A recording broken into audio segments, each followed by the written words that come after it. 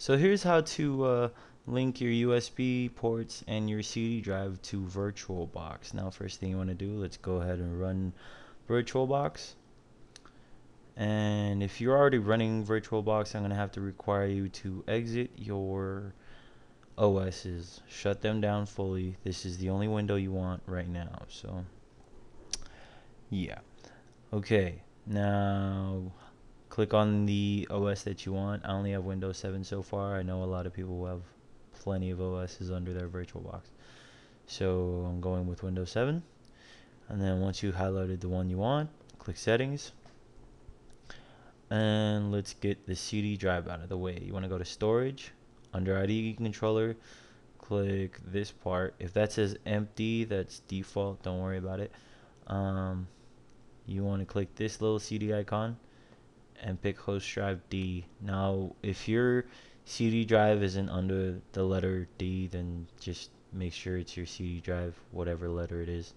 And after you got that out of the way, click on pass through, because by default it's not clicked, so check that off. And CD drive's done. Now let's go to USB.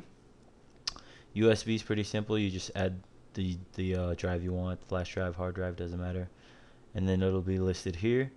And then by default this is not checked off, but when you do check it off, you'll be prompted that you need the expansion pack. And now don't worry, I'll have the expansion pack in the description for you to download, and I'm pretty sure it'll be in a zip file, so be prepared to unzip that.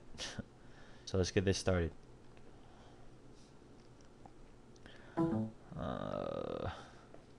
We're running this. Okay.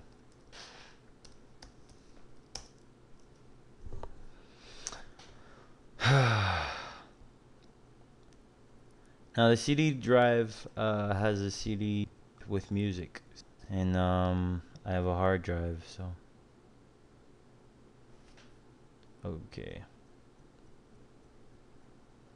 okay, so you see, here's my hard drive and here's the CD. And that's pretty much it. Thanks for watching, guys.